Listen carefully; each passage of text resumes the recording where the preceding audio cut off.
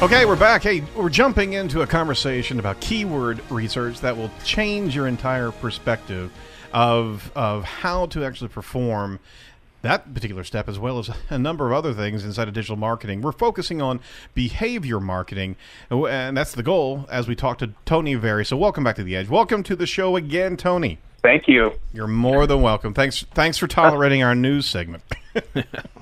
It's the best news segment I've heard in a while. Even with the...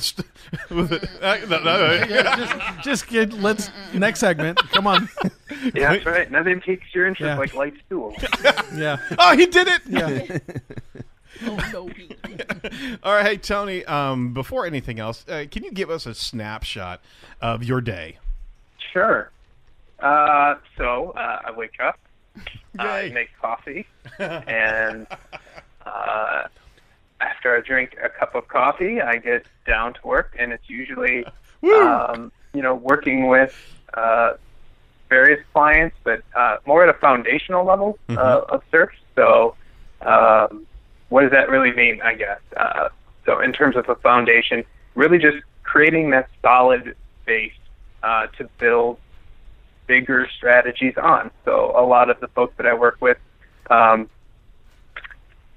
really come to me in various states of foundational okayness. That's probably the best way to say it. So, and keyword research and is a larger part of what I do in order to build those strategies up and solidify a foundation.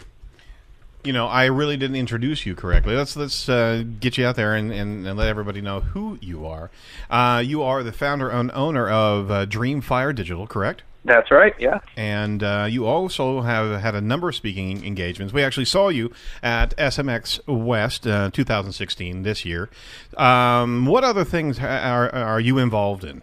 That's really it. Just trying to get more critical mass for the small companies that I started, and that's really it. And then obviously conference speaking when I can. Yep. So yeah. Very cool. Well, let me ask you this. Where is Dreamfire located? We're in Dallas. Very cool. Excellent. So, question is to you: what made you interested in the SEO industry originally? Oh wow, jeez, taking me back. That's about 10 years ago. Okay. So it all started with a dream. No, not really. Not even a little. So I was a public school teacher in Milwaukee. Yep. For about 3 years, and having I went overseas. So it's actually, I'm a veteran. So we were in Operation Iraqi Freedom, and when I came back, teaching just wasn't feeling where it was at for me anymore.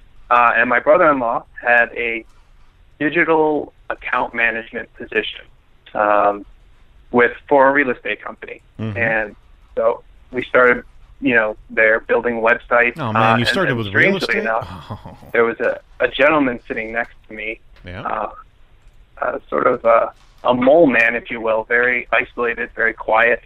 And I sort of befriended him, and it's like, what do you do all day? He's like, I do SEO. And I had never heard of it. He sort of showed me the ropes and got me involved, and the rest is pretty much history. So I took what he told me and started applying it everywhere I went. Oh, well, that's actually the story of a lot of individuals who are in this industry for this long a time. It's almost some from necessity as well, because nobody was even doing this back then. So that's a great startup story. Hey, I did want to say a direct thank you for your service in the Army. You've been in the U.S. You served 2 tours or 8 years in the United States Army. I just wanted to thank you for that. Well, you're very welcome. And on top of that, being a teacher, that's also pretty darn cool as well. And that's a unique series of talents right there, for darn sure. Yeah, it is. It's as challenging as it is rewarding. So, but I bet it takes a very special personality to be able to do that for a very long time. Yes, absolutely. Well, I think that also gave you some, getting into the ownership realm of a digital agency. Those two respective areas of your history do come back into play, do they not? Whenever you're running a firm, as well as needing to talk and communicate to your clients. Oh, absolutely. Education is everything. So, the teaching background absolutely helps. Yep. In terms of educating. So being able to take, fairly complex ideas and break them down into something that's pretty digestible. That's right. I mean, we see ourselves regularly in that space because, digital marketing is still elusive, and for companies that need to be out there, they still have rudimentary understanding at best. Some a heck of a lot of myths and misunderstanding, especially inside of SEO. And you have to find yourself having to do this before anything else is getting them straightened out, squared up, going, this is real. It does work, right? And you need to work in an omni-channel perspective to actually get success. Absolutely. Yeah, I think, I'm not sure I'm fighting that as much as I was maybe 5 or 6 years ago with this sort of black magic shroud over the entire industry. Like, whatever it is you do is always voodoo, and I don't believe a word you say. Yeah. Right? So I don't think I'm fighting that as much anymore. I think it's become, or it as in SEO or even search, has become mainstream enough that people buy into it. But you're right. There's still a lot of education. I think, where a lot of us are is way far ahead, and everyone's like, well, let's just put a lot of keywords on the page, right? That's what we're supposed to do. I read a blog post, last week that said if I just put it on 100 times, we're going to be fine. No, what you found a blog post that actually said that? No. As an example. Oh yeah, gosh, we need to come down like a ton of bricks. Yeah, exactly. You're not seeing that more often. Are you finding that with the clientele that you have? Are you finding that they are now in another space where maybe they've gotten burned by a particular digital marketing agency prior to getting connected with you, and having maybe a different conversation nowadays? Yes and no. I wouldn't say an agency as much as it is sort of individuals who come across and pose as experts, I would say. I think that's mostly who I'm finding. It's just someone who's like, we worked with someone for about 6 months. We fed them a whole bunch of money. And now we're in the same place we were 6 months ago, except X amount poorer. Right. There's nothing to show for it. Yeah, completely understand. We have a small agency here in Indianapolis, and we do find ourselves in that space where somebody got burnt, or more importantly, maybe a massive amount of links were purchased by that particular agency or individual, and we're doing a heck of a lot of the cleanup before anything else, before you can really start doing some good content and inbound marketing, right? Oh, absolutely. I think that is a relic from years past, right? So it's not that links are unimportant, just the way that they were being acquired, not in the most tasteful way. Right. No, you're absolutely right. Yeah. Well, you spoke at SMX 2016 this year, SMX West in San Jose, and yours was a key presentation that we were really interested in. Can you tell us some of your thoughts about SMX this year? Yeah, it was great. First off, Third Door, Danny and team always put on just an amazing conference, period. So very honored to be there, of course. I think it's something that I saw overall is the convergence to intent behavior and sort of, dare I say it, holistic marketing, as awful a term as that could be. That's what it's really, that convergence. I think it's finally hitting more mainstream. No, I think so. I think you're right. So everyone is trying to weave all of your different channels together from a starting point, and depends on which starting point you're starting from. No, you're absolutely right. We saw a diverse crowd out there this year. You gave a presentation about using search science for keyword research, and how can you summarize the response of the crowd from your presentation before we kind of unpack it a little bit? Yeah, I thought it was pretty good. I talked to a few people afterward, and they seemed really happy with some of the insights that were in there. So I was pleasantly surprised. I wasn't sure if it was going to go over very well or not. Really, to be honest with you, I was more expecting to fail than actually do anything good. That's not the way to go into a presentation. Come on. You were expecting to fail because you thought people weren't ready yet for what you had to say? Maybe, yeah. Maybe it was, a little bit out there, and it kind of is a little bit out there. I think once you actually walk through the whole thing, it makes sense. And honestly, it's not a quick fix. So what I was proposing up there takes hours and hours of time. It's not a tool. Yep. It's not something you can just drop in and then have answers get spit out to you. So, this takes elbow grease. No, absolutely, and unfortunately, inside of digital marketing, that is some tough stuff, and I hate to say it, a part of the nature of marketers, they want to get some quick things done as opposed to the deep work and the hard work that comes into play. It's tough, but at the same time, that's what you got to do if you want to see success, right? Yeah, I think so. Honestly, it's just at the pace at which business is moving. We all don't have that much time to invest in something like that. So if there was a tool that could do it, that would be great.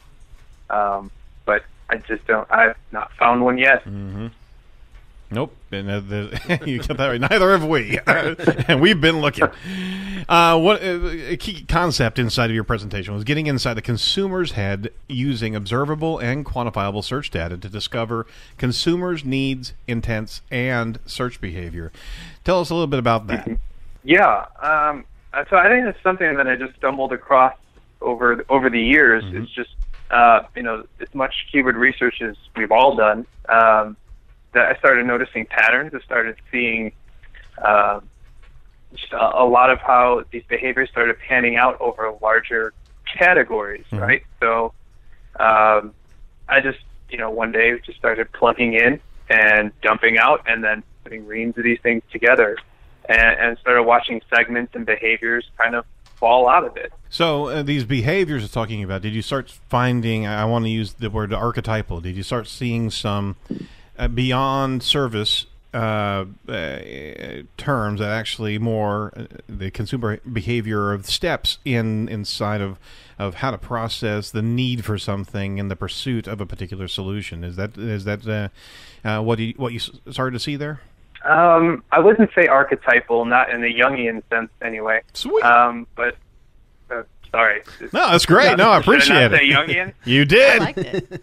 I don't know what you guys are talking nice. about. He knocked it out of the park. Awesome. Well, that's what I do. So you get lucky. I would say they're more personas, right? So you can see personas kind of develop and see their way stitched through an entire consumer journey, right? So if you're looking, maybe let's just take any food product. Just think of a food product. Fruit. Strawberries. Sure. Great. Right. That's perfect, right. So as long as we're talking about strawberries, let's keep doing that. As long as we're talking about them, so there's someone searching for strawberries. There's going to be a natural segment to those types of searches. That's right. So you'll see someone searching for non-GMO, organic, all natural, right? So there's a swath, everything around strawberries, but there's a swath that runs through it that's a very natural all the way through, and that's a persona, right? And then there's another segment around strawberries that someone might be USA grown, or right, or people who are strawberries suck. Strawberry haters. I'm sitting right across from one.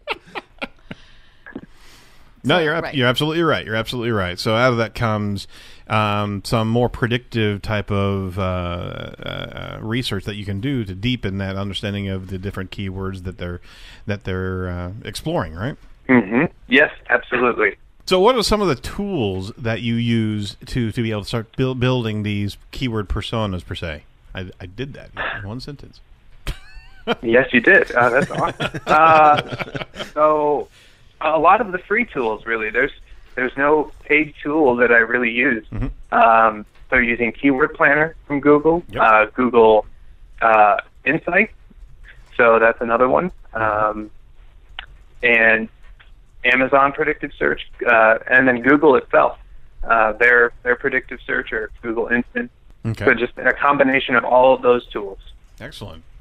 Well, can you share any to our listeners any of the out of the box ways to think about the keyword discovery or creative methods you use in that keyword research that go above and beyond standard practice? Because those are the different wells of information that you can get. You still have to take what you're processing, and that next level is really the more interesting pieces of how you sew that together. Or what type of creative ways do you actually start exploring the keyword research? Sure. So, I usually start with insights. And drop in a couple of those key head terms right away, and just see what it looks like. What's the trend look like? But more interesting to me is when you get all the way down to the bottom of that insights page and looking at rising and top searches. So that's going to give you a clue as to where it's all headed, right? And then the topics that's to the left of that. So that gives you an idea of what that whole keyword is about, how people are looking for it, what they're doing, and sort of extracting that information. I mean, you can take a screenshot of it, you could write it down on a notepad, whatever you've got to do, and take some of that, and then move over to Keyword Planner. I mean, it's really that easy.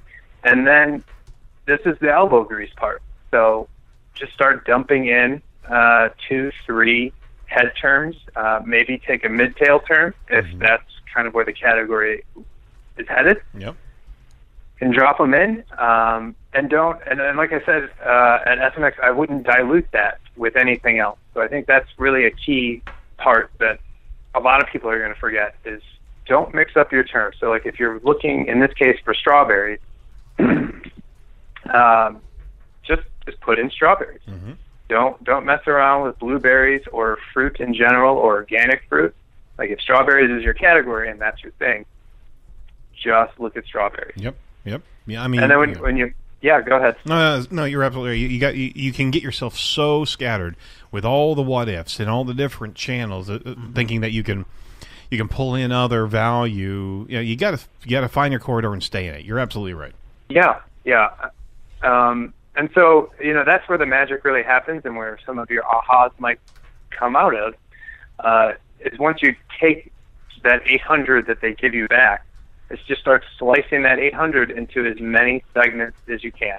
Like, what patterns do you see falling out of it? Are people concerned about price? And like I said, like we talked about a little bit earlier with the natural swap, like you are going to see that. People are going to be looking for natural strawberries or organic or non-GMO.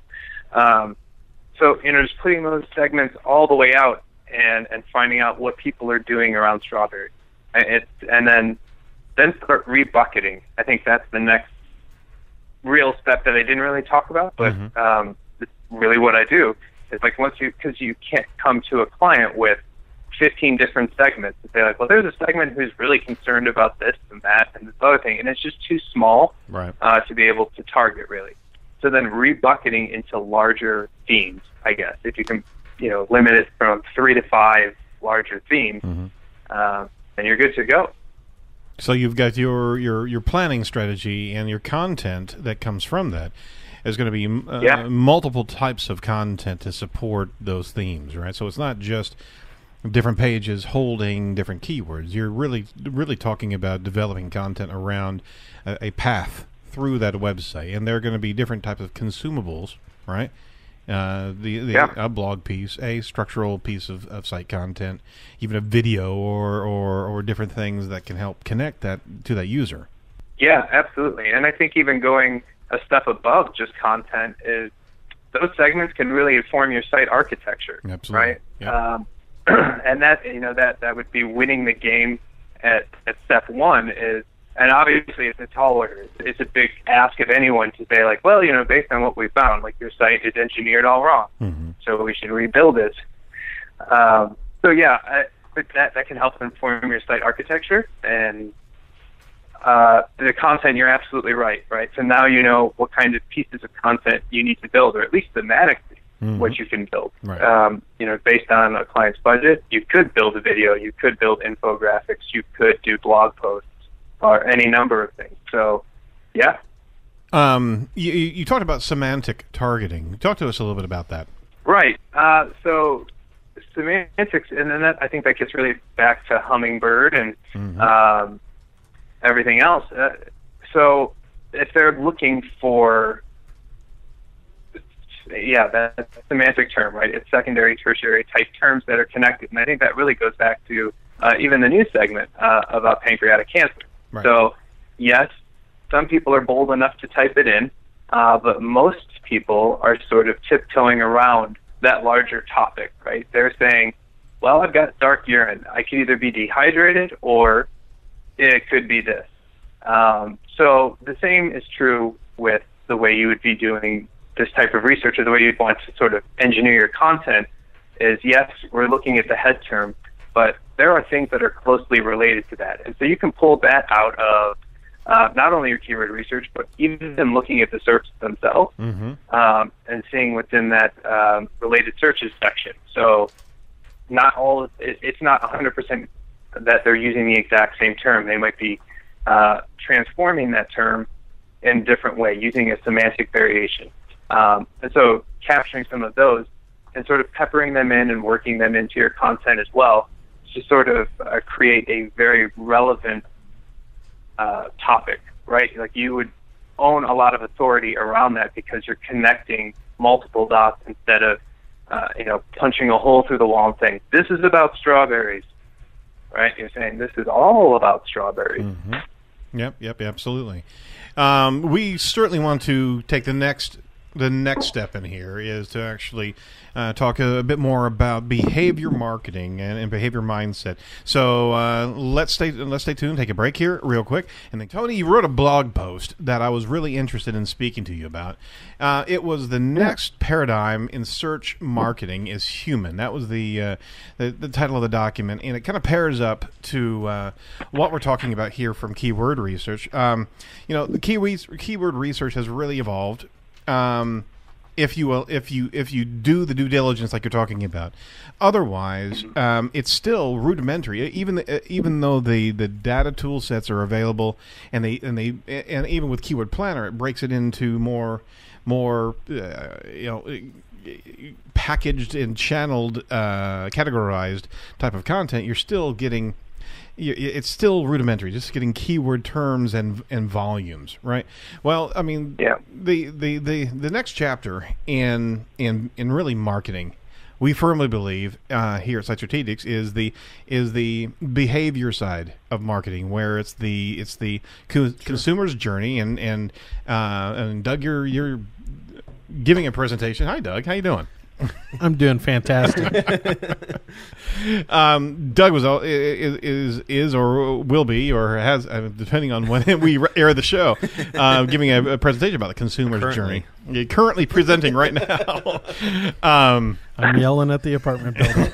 Oddly enough, but content revolves around the need for content and the intuitive nature that I get something that is useful for my pursuit, however I'm actually going after it.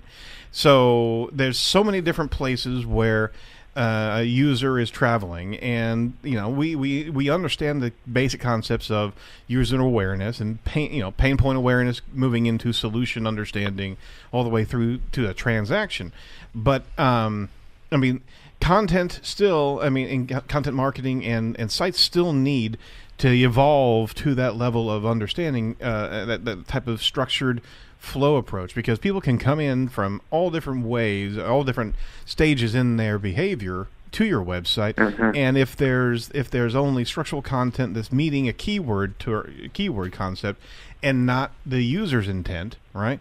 Then you're not meeting them where they're at. They have to decipher whether or not you're a good fit for their pursuit. Yeah, absolutely, and that's really the trick, right? So that's the hardest part of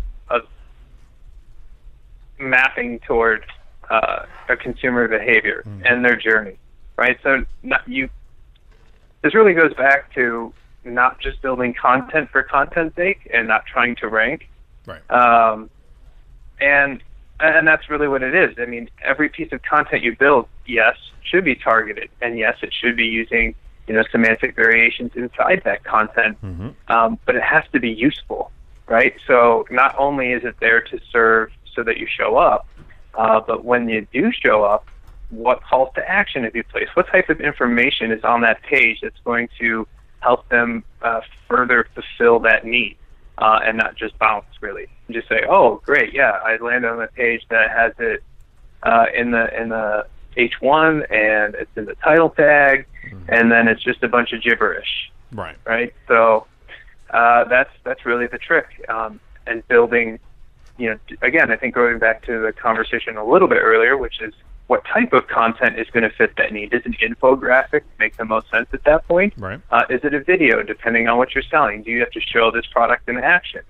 And this is where I think all the disciplines are really starting to get blended together. Yes, everyone has a specialty, UX, content, so on and so forth, but bringing all of those together to build the exact right pieces of content that you need. At the right time. Yeah, you're absolutely right. So it's not just content, it's also design. And it's and graphics have to walk right hand in hand with the structure that you're putting together, the content, the persuasive content, and whatever levels they're at, right? Absolutely, yeah. I think one of the things that companies, in my opinion, get wrong, and we've been moving away from it with our clients as well, is for a long time there with search, it was all the top level and evergreen content, and just that production phase of just post and try to get articles out. And really what people are doing from a behavior standpoint is they're doing the research online. And whether you're out, we're going to talk about this in the marketing tech blog segment, but whether even if you're doing outbound marketing, if you're doing sales to people, what are they first doing? As soon as they get off that call, the first thing they're doing is doing a deep dive of research to find out about your company, your reputation, the projects that you've worked on, the clients that you've worked with.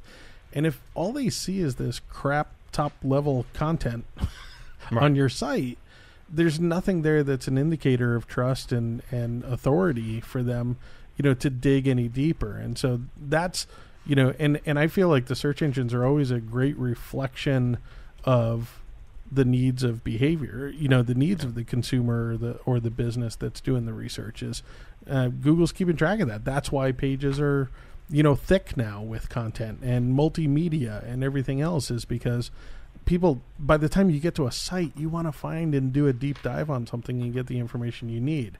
You don't want just a couple sentences in a sales pitch to try to drive you to a conversion. I wholeheartedly agree, and I'd like to sort of go back to the point that you made, that it's all about, or possibly was all about, post. I honestly don't see that behavior changing all that much. Right. And I'd be interested to see what kind of behaviors you're seeing, but I still have people telling me, like, oh, so we need to post,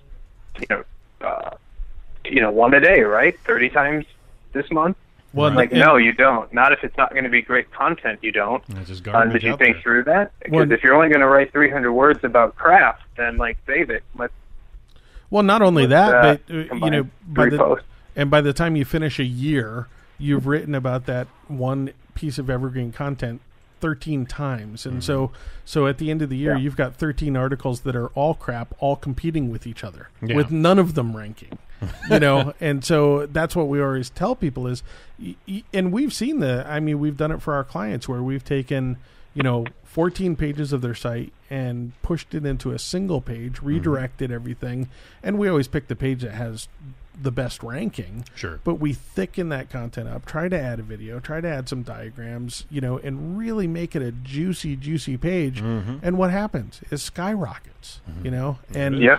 and that's how we prove it to clients, Absolutely. The customer journey, and I'm reflecting back to your slide share from SMX. It starts with reviews and evaluation. Actually, it starts with a consumer needs state, then research and discovery, then purchase consideration, then purchase, and then reviews and evaluation. And basically, by the time they're at the reviews and evaluation, they are a brand loyalist. They've gone through the entire process there. So even that needs caretaking and not only communication email wise, but also understanding of how you take care of your clients. But that is the preeminent consumer journey that we understand. How has this been received by your clients as you start presenting that and putting things not only on their website but also interacting with their sales team? Honestly, I think everyone likes it because it's a nice diagram, but it's a very simple version of. It's just something to put on paper, right? I think in general that's how a consumer journey goes. We all eventually hit those mile markers.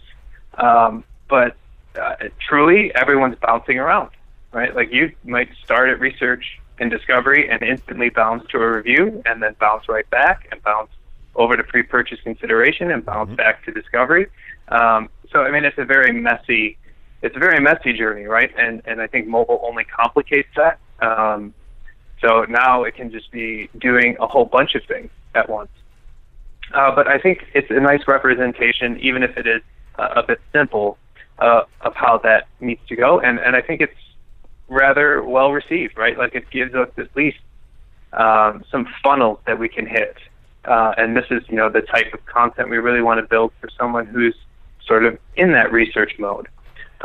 This is what the type of content we need to write on that page, because this is what they're looking for.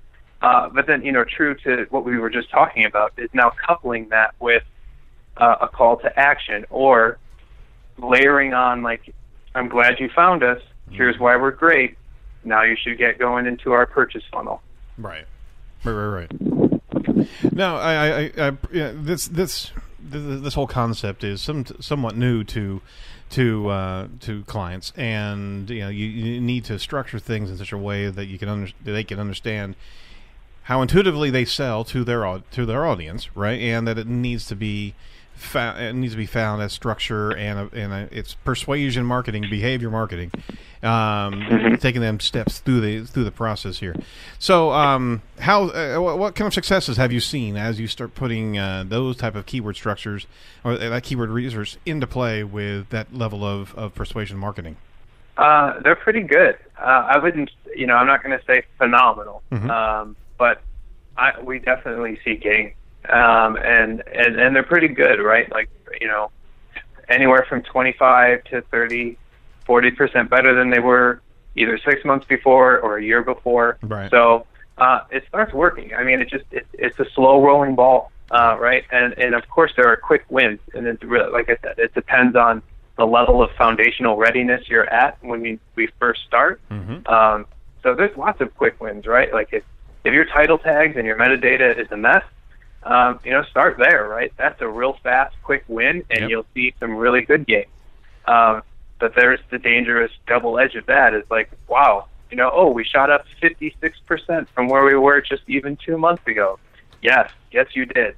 So I can expect that every month going forward. We're just going to keep doubling.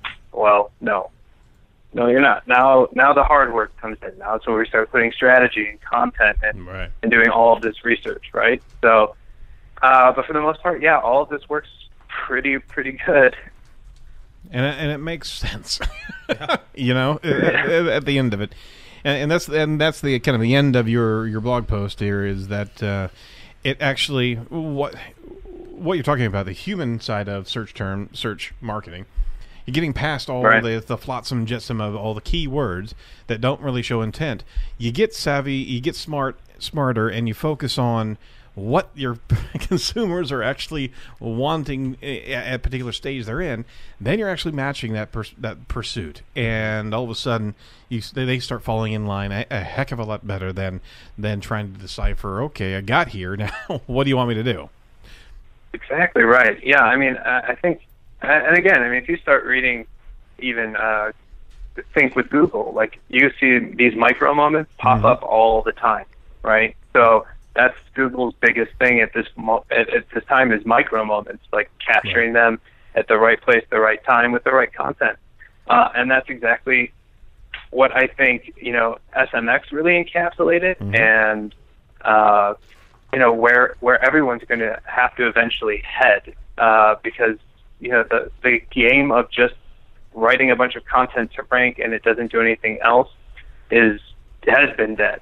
But if you don't think it's dead, just wait 6 months, and then it will be dead. Okay. Well, I mean, I really enjoy these conversations, and we certainly implore you to watch Tony and what he's talking about. He's really active in Twitter.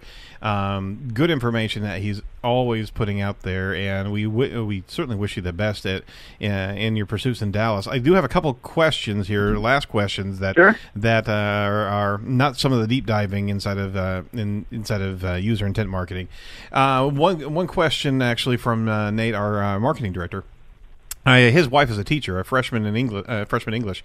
He says, first off, bravo to you for putting up with high schoolers. Thank you. Because he says high school teachers are actually more brave than he is. With the way our industry is changing and expanding, do you think high schools and universities should start more curriculums based around the digital space and the SEO, SEM subject matter? It's not such a niche environment anymore. You know what? I think there's already a trend toward it. I can tell you it's not as in-depth as I would love, that's for sure, but I think SMU down here in Dallas, but it's a graduate level program. I don't think it's actually seeped down into sort of a BA yet. The MBA courses do have a track, I believe, for digital marketing. So, yeah. I mean, it's starting to creep in there, but I really think it needs to be part of just a general BA curriculum. Yeah, it has to happen. Yeah, it absolutely does. It's evolving. That's for darn sure. We're seeing it, but I'd really like to see it at the high school level. More so than the college level. Because a lot of times the high schoolers. We're seeing it. We're working with high schoolers regularly, and they are on it. They're on it more than we ever give them credit for. And understanding new media and understanding that curriculum inside of high schools is even more separated from what's contemporary than even the colleges. That grabbing a hold of kids and being able to show them the digital publishing channel. That it's not coding. It's not just knowing Photoshop. It's a whole nother area that they can understand. That's got to get them early and train them on the right path there. Yeah, no, absolutely. That makes a ton of sense, and I think that's a great way to go. That's what I would do it. Yep. Well, okay. Another random point here from Tom. Here, he understands that you're graduating from the Dallas Comedy House this month. I am. Yes. Yeah. June 19th. What do you do at the Comedy House? Is it just an improv?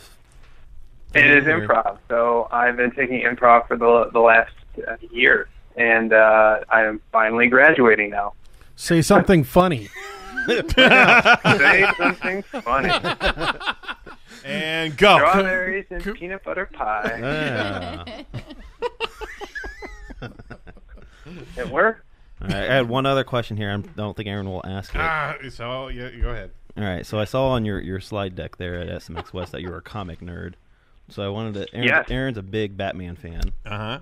So I want. Okay. So I'm staring at you as you're asking this question. That's why I'm looking off to the right as I'm asking this question. Yep. Do you consider Batman a real superhero or not?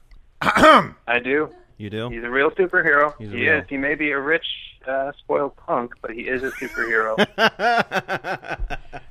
I'll double down on this. I think he's more of a hero than any of the other ones with superpowers because he's the most vulnerable. Oh, dear. Right? Jesus. Okay. He's pretty vulnerable. And, yeah. Because you don't have super strength. I mean, come on. And he's taught himself so many skills and so many sciences. Well, I mean, literally, Superman's a moron. They got drop kicked to a planet that happens to have a yellow sun that gives him strength. I mean, but the best part of the question is the second part, Tom. Yeah. So I wanted your thoughts on Ben Affleck as the new Batman. No. No. I'm sorry. I just couldn't do it. Thank you, Tony. Sorry. I didn't think it was that bad, actually. I would say that, Michael Keaton is probably one of my favorite. There you go. Batman. Yep, there you go. Yep. With a Christian Bale coming up the second level there. Absolutely. Yeah, absolutely. Yeah. And we'll completely ignore Val Kilmer and George Clooney. They don't exist to me. He was the one with the nipples, right? Stop it! It was, yes. I believe Clooney was the one with the. Tom plastic. said the N-word. The one you can say. Hey, there you go. Wow. And Doug didn't say it, of all people. I didn't even get involved in that conversation. No, it wasn't me this week. Well, Tony, tell us how we can. Thank you. I'm a loyal fan of yours now, Tony. Thank you for saying it the right way. And well, you're very welcome. I tell you what, we're going to talk later, Tony. Cool. Hey, all right. how do we find you online? Give us some websites to go to. Well, I'm on Twitter, and that would be @TonyVerre. The spelling will be on there, so don't worry. Yep. And then the site is dreamfireddigital.com. Yep. Anything else? Anything that it's out in your space that you want to point to? Any upcoming speaker engagements or some interesting things coming your way? Well, if you're in Dallas and you like live local comedy, June 19th at 7 o'clock, we will be graduating and doing our showcase. So if you're listening in Dallas, that's a great place to be. Yeah. So you improv your graduation commencement? That's correct. We're going to do a showcase for 1 hour, and then we are going to walk across the stage and get a diploma. How about that? Yeah. What can you improv during that period of time? It's pretty much structured right there. I'm sure you guys will come up with something, right? Yeah. Oh, excellent. Well, Tony, thank you so much for your time today. Thanks so much for deep diving into some keyword concepts, consumer behavior, and understanding buyer intent to a degree. We really want to share this type of information regularly to our listeners because that's absolutely where content marketing is critical. Again, thank you very much, and we'll certainly be watching you. And at any point in time you want to come back on the show, just let us know, okay? Oh, absolutely. Thank you guys so much for having me on. I really appreciate it. You're welcome. Watch out for those light stools. I will. Oh, wow. Every segment. Yeah. Hey, and Tony, I have to say this, promote the show that you're on. Otherwise, we won't have you on again. Okay. There's an inside track there, Tony. You best tweet. We're just telling you. You best tweet. All righty.